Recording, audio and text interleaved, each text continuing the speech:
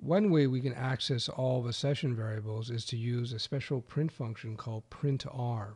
I believe we looked at this before. It's a handy little print function that allows you to look at the contents of an entire array quite quickly. So we're going to use that now, and we'll see how it works. Again, for the sake of speed, I'll just copy paste it in place. So we have the printr function, and we're telling it to print the session auto global. And what this will do is it will expose all the session values that are in session currently. So we'll go back, let's refresh this. And here you go. You notice this little keyword here. You see PHP recognizes the session auto global as an array. That's why it has array here. And we have the value browser, which is equal to all this. And we have the variable time, which is equal to all this. To finish off this basic video on sessions, I just want to clarify a few points. Number one, you can reset session values all you want. So I could change this into a string and say session time is now equal to Stefan. I refresh this. Oh, I got to go back actually. Now reset it. See, session variable is now Stefan. So you can overwrite session variables. You can set them to blank even. Again, I got to go back, set the session. See, there's no second session variable. Time is equal to nothing, as we see. So you can reset session variables on the fly. You could have them set here to Stefan, and then you can go over here. Down here, you can set them to Jimmy. And like with anything PHP, you just, if you're not sure, just run the script and test. It's there's no such thing, by the way, as a PHP validator. Really, the validator is the scripting engine. It checks to make sure your code is all right.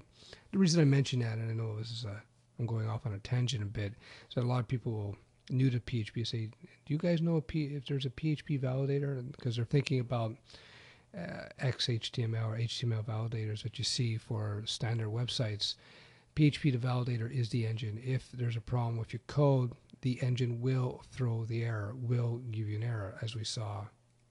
I went like this, then we go refresh, back here, and we see warning, this is our validator. It's just saying, hey, whoa, we got a problem with the code here. So don't worry about validators in PHP.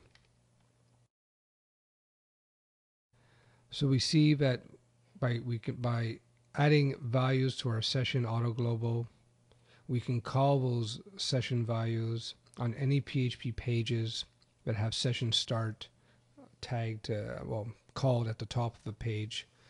Sessions are set by default to last 24 minutes. This can be changed in the PHP INI, although I think that most people won't have access to that. But 24 minutes is pretty much enough for most applications. Later on, if you get into more serious PHP programming where you need to adjust this, I'm sure you'll have access to it given those circumstances. What I'm saying is that it's only in special cases you're going to need to adjust the session timeout period, meaning when the PHP action actually kills the values that are held in the session auto global. To be clear, session values are actually stored on the server in a file, and all that's stored on the user is actually an ID identifying that user's unique identity. This ID, of course, is generated by the session mechanism. I'll call it an object for the sake of simplicity. It's generated by the session object in PHP. Session is not just an auto global array. It's actually it has a lot more capabilities. It has a timeout period. It has all kinds of extra capabilities to persist itself. It's really interesting. To be clear, session is not designed for long-term storage of information about a user. That's what you use MySQL for, or other database products. This is simply to keep information about a user while he's in session, right? He's at a particular session visiting your site. You think of a session like when you go see a physiotherapist and you have a session with them. Same type of thing. That's why they call it session. And finally, session IDs. These are the unique IDs applied to a particular user visiting your site. Again, is generated by the session object, and it's typically stored as a cookie. This is the best way to do it, although if for some reason you need to go with URL strings, that's the other option, which I discussed in the previous video.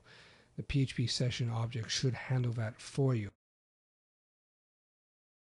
To make things fun, let's just actually take a look at what the session ID looks like rather.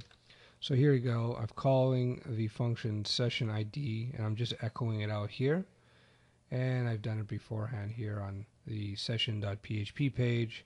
Here's again the session ID. So let's take a look at the browser. And here on session PHP, here's a session ID. Just remember it ends off with D1 E7. So I go back here, D1 E7, same ID because it's the same session, of course. So this is the unique ID that I told you about that the session object in PHP creates to tag this individual. This is now in a cookie stored in the browser. And this ID will last in the PHP engine for about 24 minutes after the last interaction with the page. So if he comes here, that's the PHP page that we've called session.start.